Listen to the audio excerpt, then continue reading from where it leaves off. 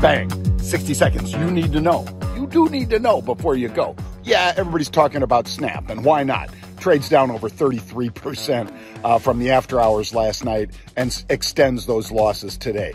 They miss, they're laying people off. You get the idea. It's a miserable time to be a worker at Snap.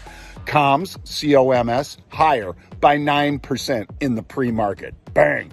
AXP, American Express, one of Pete's favorites.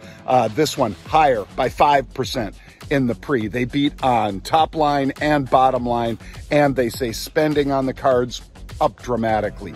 HCA higher by 11%, but it's not all great in that space.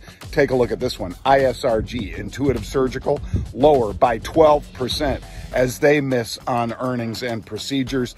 Cliffs down 5%. I've got Verizon also down 5%. Both of those earnings shortfalls, and that's going to make for an interesting trading session to wind up the week, folks. I am Jon Najarian. I'll be back with, you got it, 3 at 3 p.m. tonight. My brother Pete will be your way with The Take at 10:30 a.m. Eastern Time. I'll see you then.